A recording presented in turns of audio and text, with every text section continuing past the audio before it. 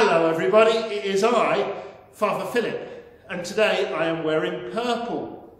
You might wonder why I'm wearing purple. Is it because it's my favourite colour? Is it because I like dressing up? No, it is a special season of the year. And what season is it? Well, I'll give you a clue. It is not ordinary time. The season we're talking about is the season of Lent. Lent lasts for 40 days because Jesus spent 40 days in the desert before he began his work. 40 is an important number in the Bible, and so if you're in year 5 or 6, you might want to find out why the number 40 is important and what it means. Lent is an old English word for spring, which is the time of year when Lent takes place. In spring, everything starts to grow again. In Lent, we grow in love in our hearts and minds. While spring is quite a good time for doing a bit of spring cleaning in our houses so that we can get everything neat and tidy for a wonderful summer, Lent is a great time for doing a bit of spring cleaning in the house of our heart so that we can be ready to celebrate Easter with mind and heart renewed. Lent is also a time when we realise that we can all get things wrong.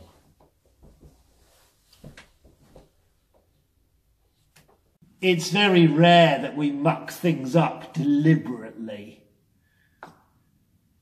Usually it's a bit of wear and tear because we're tired and we're stressed, and so we say things that are unkind, or we're not as helpful as we should be.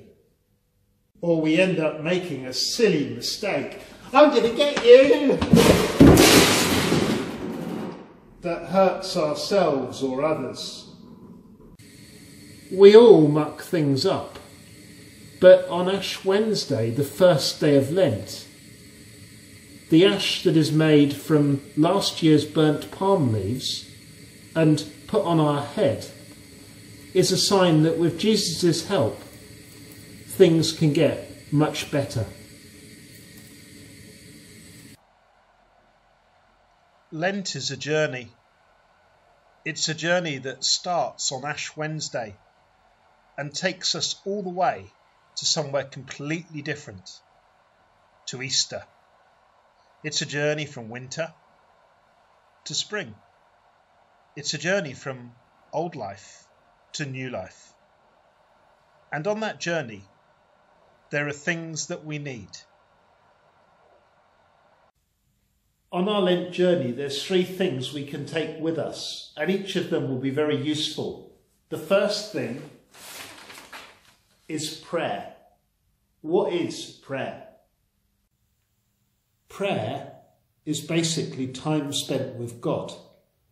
There's lots of ways of praying, and maybe there's a way that you will like the best. But however we pray, it's like listening to God's heartbeat. And the more we do that, the more we think and love like Jesus. The second thing is fasting. What is fasting?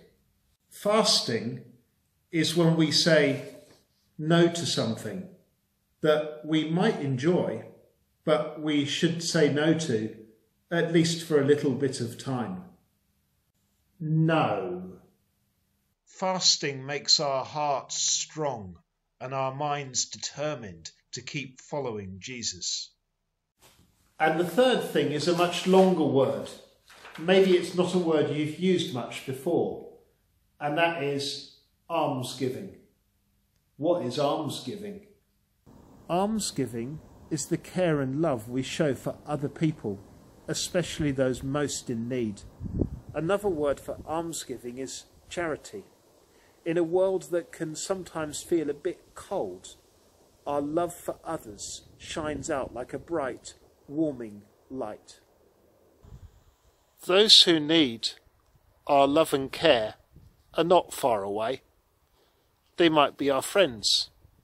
They might be in our class. They might be our neighbour. They might even live in our house. What extra things can we do to show them how much we love them and how much God loves them?